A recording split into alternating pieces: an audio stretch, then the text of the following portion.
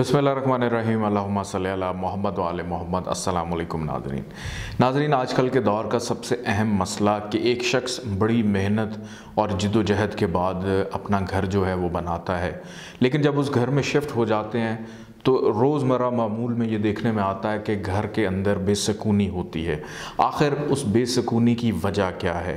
ख़ास तौर पे जो मालिक मकान है, जिसने बड़ी मेहनत से उस घर को बनाया और वो फैमिली उसके कंट्रोल में नहीं रहती। और अक्सर मुझे ये सवाल सुनने को मिलता है कि जब से हम इस घर में शिफ्ट हुए हैं, हमारे घर को पता नहीं नज़र लग गई है कि आपस में ना इत्तफाक़ी है, और जो मालिक मकान है, घर का जो बड़ा है, सरबराह है, उसकी इज़्ज़त घर वालों की नज़र में काफ़ी हद तक कम हो जाती है।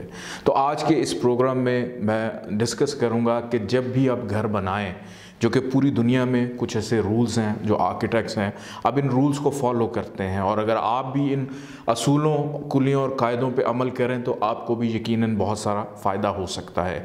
आज मैं ख़ास तौर पे उन लोगों से अपनी गुफ्तगू का आगाज़ करूंगा जो घर बनाते हैं, जो मालिक मकान है, कि उनका जो रहायशी कमरा है वो घर में किस तरह से होना चाहिए। अगर मालिक मकान के सोने और आराम करने का कमरा गलत सिमत में बना हुआ है तो मालिक मकान इस कमरे को छोड़कर जनूबी सिमत के हिस्से में बने हुए कमरे को अपने सोने और आराम करने की जगह बनाए। अगर मालिक मकान मशरक़ी या शुमाली हिस्से में बने कमरे में रहेगा तो इसके ख़ानदान पर इसका असर कम हो जाता है और घर के मेंबर मालिक मकान की मुखालफत करने लगते हैं।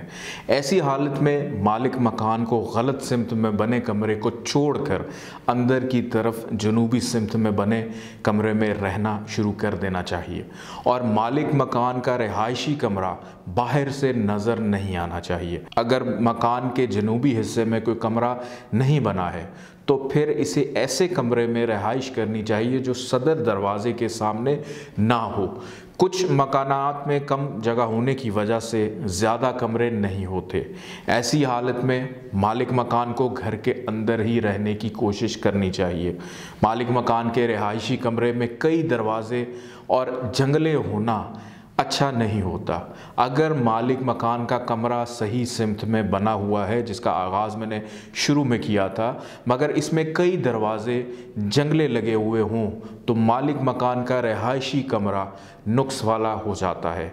ऐसी हालत में मालिक मकान का दिल इस जगह से उचाट हो जाता है और इसके ख़ानदान के दीगर मेंबरान इसके कंट्रोल से बाहर हो जाते हैं और मालिक मकान की ज़िंदगी ख़राब हो जाती है। इस हालत में रिहायशी कमरे के बिना ज़रूरत के दरवाज़े और खिड़कियां बंद कर देनी चाहिए। मैं उम्मीद करता हूं कि मेरी इस वीडियो से जो मालिक मकान है ख़ास तौर पे उनको एक बेहतर रहनुमाई मिली होगी।